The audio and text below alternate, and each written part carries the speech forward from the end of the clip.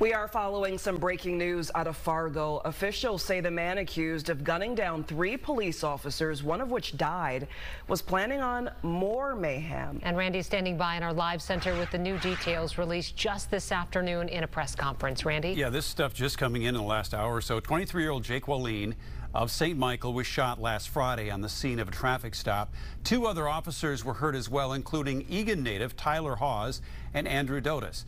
Just in the last hour, Fargo Mayor Tim Mahoney said the suspect in this case was planning even more mayhem in that community. 37-year-old Mohammed Barakat of Fargo had 1,800 rounds of ammo, multiple guns, and a grenade all in his vehicle. North Dakota's Attorney General Drew Wrigley said the attack was completely unprovoked, that the police officers were ambushed in a routine traffic accident. He says Barakat opened fire with a long rifle and was ordered 16 times to put that gun down, and that the use of deadly force to kill Barakat was justified. Mohammed Barakat engaged in a savage attack. He engaged in unprovoked, completely unprovoked assault by firing a long rifle.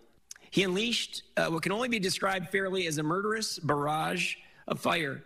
But that isn't to say that it wasn't precise. In fact, it was. Well, the funeral for Officer Wallin is this Saturday in Pequot Lakes. A private burial will be held in Nisswa. Flags will fly at half-staff in Minnesota and North Dakota through sunset on Saturday. Kelsey, BC, that's the latest from here. It's 9 for the latest. Thanks, Randy.